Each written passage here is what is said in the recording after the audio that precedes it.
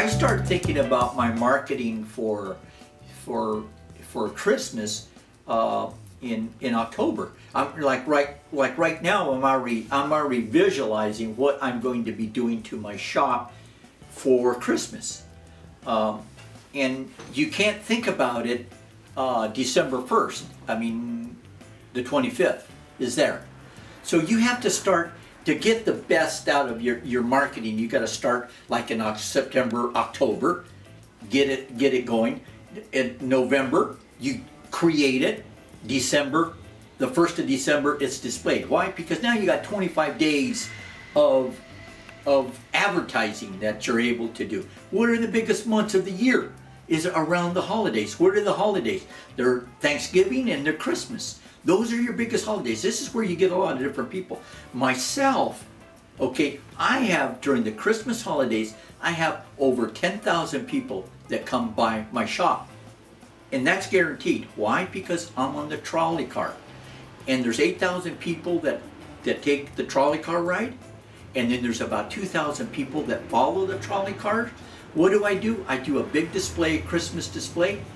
Okay, I'm known for that. Why am I known for that? That's my advertising. That's my advertising budget for the year. How many clients do I get off of that? God knows how many clients I get off of that. Because I take the time to create. And this Christmas, everybody should start thinking about creating. Put a Christmas tree up in your shop. Okay? And when do you put that Christmas tree up? The day after Thanksgiving. Right after Thanksgiving, you put it up.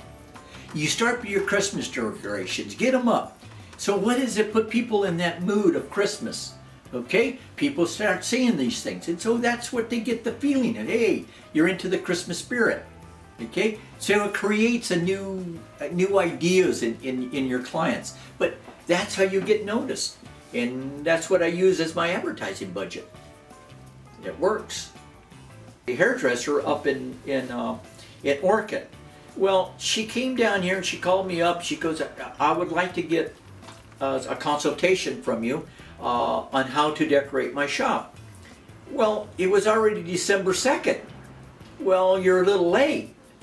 So, okay, so I gave her the ideas and she spent the money for my consultation. And so she and her mother went back up.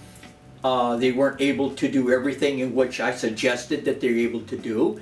But now she has it because it's in her brain that she'll start on this in November. And by December 1st, it's up. So now she's got those 25 days of having this Christmas decorations up. But then you keep the Christmas decorations up until the 1st of the year.